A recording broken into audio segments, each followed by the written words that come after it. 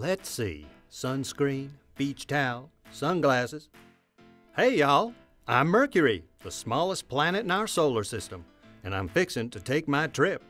I have my ticket, my swimsuit, my flip-flops, my... What's that? Y'all haven't heard about my trip? Well, let me fill you in. The 2019 Transit of Mercury. My orbit is tilted compared to Earth's. Fact is, we only have 2 points where our orbits are aligned, and that alignment only happens 13 or 14 times every century, in May or November. That's when you can see me take my trip, or transit, across the face of the sun. That's right, Mercury. And it looks like I'll see you on Monday, November 11th, 2019. I can hardly wait. Hey, can my friends watch? Sure. You and Venus are the only 2 planets that Earthlings can watch travel in front of me. Depending on where you live, you can watch some or all of Mercury's transit.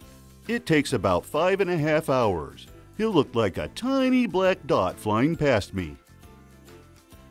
Of course he'll look tiny. He's barely bigger than me. That's not why I'll look tiny, Moon. I'll look tiny because, according to science folks, Sun has a diameter that's 285 times larger than me. They also say I'm 92 million kilometers closer to Sun than Earth is. That's why I look small when Earthlings watch my transit.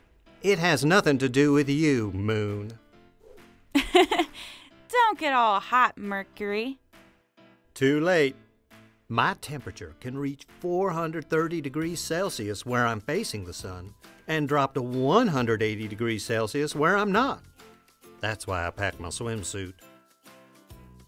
Now remember, y'all, you can't look directly at sun without protection, so check out the video description below on how to safely view my transit. I'll see y'all on Monday, November 11th, 2019.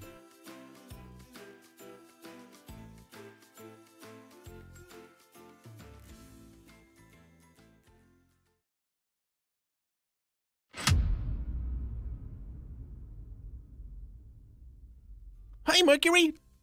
Don't forget about me! Coming December 5th, 2025, the Bepi Colombo spacecraft orbits Mercury.